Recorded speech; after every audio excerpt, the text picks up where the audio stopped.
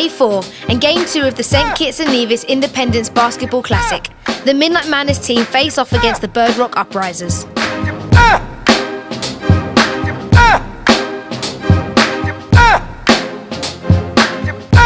The Island team are fast and athletic, but the Midnight Madness team band together confidently.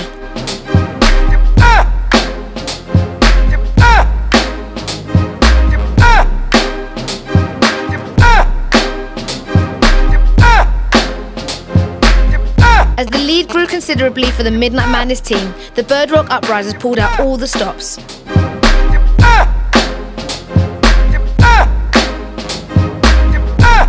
But it wasn't enough to slow down the UK team, who were reluctant to give up their sizable lead.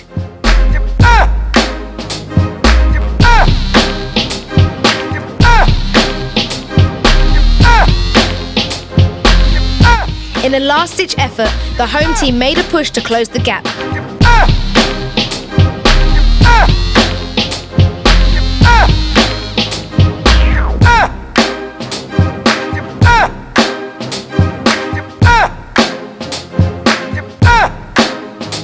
But the Midnight Madness team were on a roll and ended the game with a 48-point lead.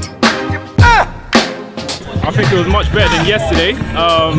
We were more cohesive unit, and we played well together. We played a little bit better today. So I think the defense needs to pick up a little bit for tomorrow's game, because we're going to play much harder teams. So yeah, I think it was pretty good today.